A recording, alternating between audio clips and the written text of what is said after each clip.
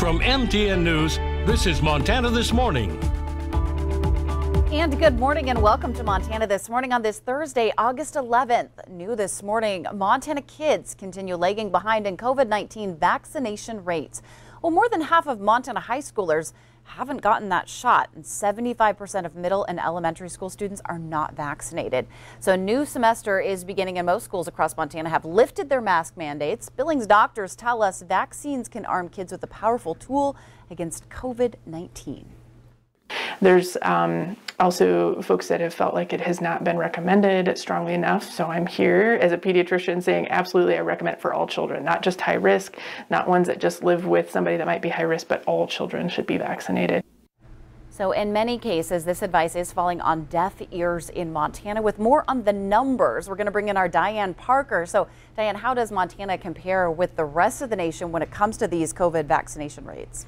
Yeah, well, good morning, Andrea, and you're certainly right about that. We have the numbers to back it up. The CDC reports more than 50 million children ages 5 to 11 nationwide have received at least one dose of the vaccine. It is equal to about 37% of that population compared to just 24% in Montana. For 12 to 17-year-olds, 69% have gotten the vaccine. Nationally, the number falls to 46% in Montana, though. Dr. Lessinger says that when she recommends the shot to local parents, the reaction is hot and cold. There's a lot that we're really anxiously waiting for this vaccine, especially in the younger kids. And so I'd have patients that would ask every time, is it approved yet? And like, we're still waiting. And then there's others that are definitely need more education, more time. And certainly a lot to consider as we head right back into a brand new school year. It's coming up right away. Andrea, I'll go ahead and send it back to you. All right, Diane, those numbers tell it all. Thanks so much for that. We'll see you a little bit later. All right, we are hearing from former President Donald Trump this morning, one day after he was questioned under oath by the New York Attorney General. It is part of a civil investigation into his business practices. CBS's Trinity Chavez picks up the story from here. When Donald Trump was running for office in 2016, he had strong words for anyone taking the Fifth Amendment. You see, the mob takes the Fifth.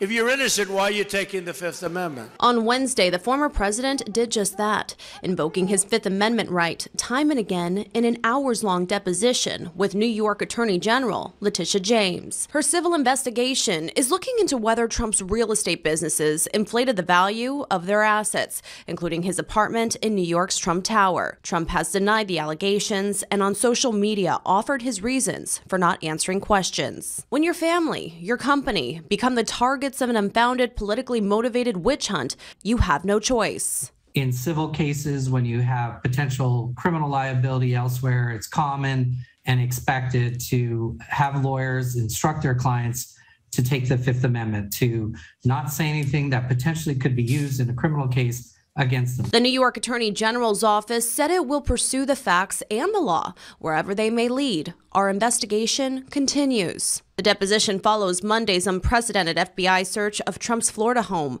which was unrelated to the New York investigation. Agents spent 9 hours in the residence and searched an office for documents that could contain classified information. It's believed the documents were removed from the White House when Trump moved out in 2021. Trinity Chavez, CBS News, New York. All right, it is almost the weekend, and of course we all want to know how it's going to be outside. Good morning to you, Miller. Well, good morning, Andrea. How's it going? Happy Thursday to you. You as well, yeah. And happy Thursday, everybody. Always just waiting to see what you're going to say because it seems like it's been just different every day. Yeah, well. Something different. Yeah, something different. Well, we're going to add something different today, too. Okay, how about that? No, it's going to stay hot. That stays the same, but we're going to add in the chance of rain. How about that? All right, let's take a look at some numbers from yesterday. High got up to 95, not a record. Some areas saw some records. We'll show you that here in a second.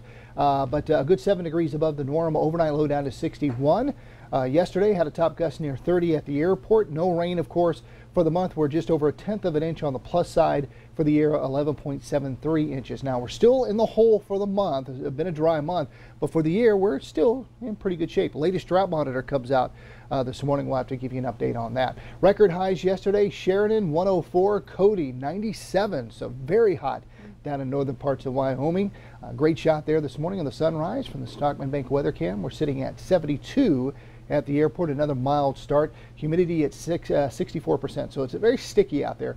Winds out in the northwest at about 14 miles an hour. You can see we do have some rain off to our west and off to our northeast. Temperatures right now 60s and 70s, on our way to highs again, mainly in the 90s today. So we're staying hot through the weekend, but maybe more seasonal temperatures on the way. We'll take a look. Okay, got it. Yeah, I know I had a sweater on this morning and I was like, this sweater feels real snug. It is sticky out there. That's a good word to use. Very sticky, a little sticky. Yeah, you get those dew points in the 60s. Yeah, you start to feel that moisture in the air. So interesting. Yeah. Okay. All right, Miller. Thanks so much. Okay. We'll talk to you soon.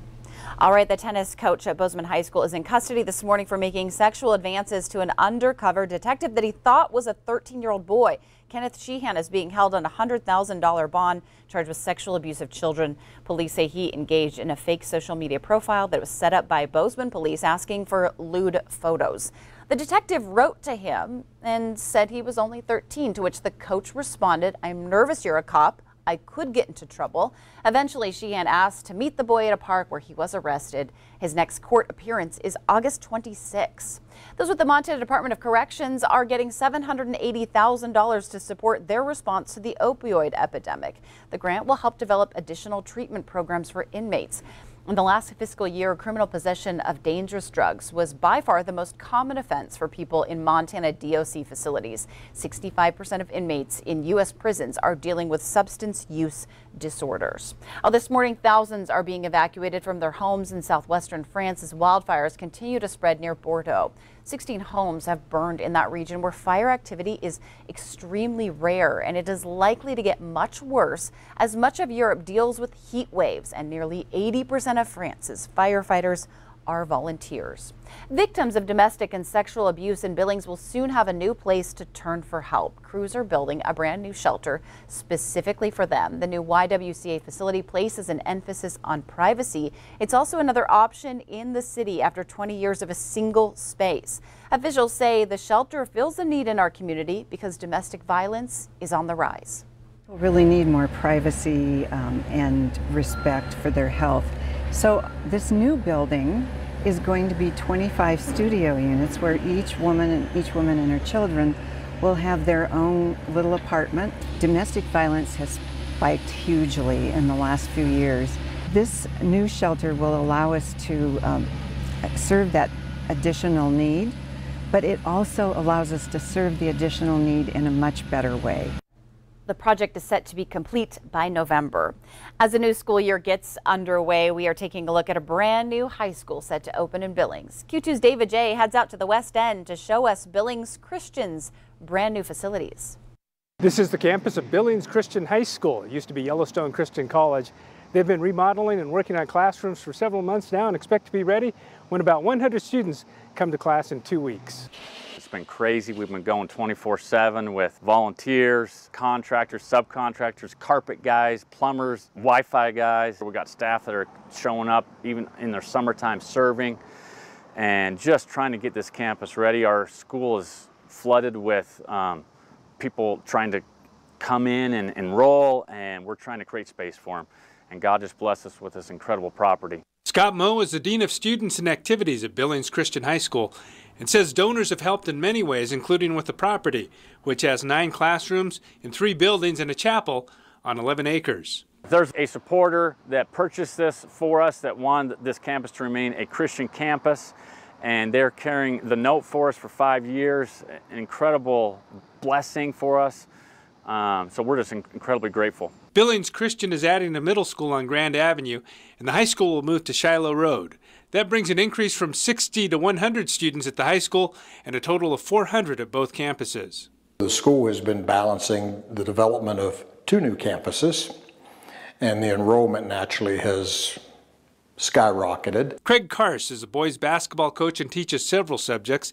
He says students from different denominations and religions attend the school. I want people to have information and then they can process it and make their decisions. There's no one here saying to anybody, you have to believe this, you have to do this. Yeah, not at all. And they say they want to give good guidance for the students during their high school years. That's when the character's molded. We're all about trying to build a strong foundation. And once the kids have a strong foundation, then we can send them off to college, and then they become great citizens, they become great fathers, mothers, and wives and spouses. In Billings, David J., MTN News. All right, a Billings educator is being recognized as one of the best in her field, and get this, her district is only a fraction of the size of fellow nominees. As Q2's Casey Conlon shows us, it's not hard to see why. It's pretty quiet here in the halls of Elder Grove, with the school year still a couple of weeks away, but one person you're sure to find is Technology Director Carol Phillips. And that's a good thing because the district would likely implode without her. People have no idea what value she has. She's really irreplaceable. Elder Grove doesn't need to hold a popularity contest because Carol Phillips would run away with it. How many phone calls and requests do you get? A lot. On a monthly average, probably a couple hundred tickets. I have almost 3,000 pieces of equipment I'm responsible for on the campus. And it's just her, a department of one. Carol Phillips is actually one of the most brilliant people I know. There's experiments. Phillips started as a volunteer at Elder Grove until after 4 years, the district realized what it had and created the position for her. She's so efficient and she knows everything that goes on in the school. It takes an incredible amount of stress away from not only Mr. Rice and I's administrators, but his staff and students. Rice and Moore were thrilled to nominate Phillips for the Withrow CTO of the Year award and ecstatic when she won. So was she. I was in shock, actually, because a lot of times I'm kind of an island unto myself. I appreciated the fact that they recognized how hard I was working because, you know, everybody likes a little bit of affirmation, right? At some point, Phillips will leave. So she started training her replacements. The students have their gloves and their goggles for safety. This is Phillips's tech team, a group of middle schoolers who she's teaching to do just about anything with technology. They'll repair equipment, they'll go install something, they'll drop things off, they'll go get something, bring it back, repair it, and return it. So they're part of my team. The science teacher's phone wasn't working, so they were taking it apart to see if they could figure out. It's one of the most popular clubs on campus and Phillips' favorite part of the job. You can see her light up. Contact. Light. When their projects work, almost as much as they do. And he was like, yes! He was like so excited. They all want to make it a full-time class. Phillips is working on it. For now, she'll continue making a big difference in her small pond. Most of the school districts that have won it have been 20 to 50,000. So to be Elder Grove and be under 700, I was really flattered and honored to be a part of that elite team. Can't think of a better word to describe her. In Billings, Casey Conlon, MTN News.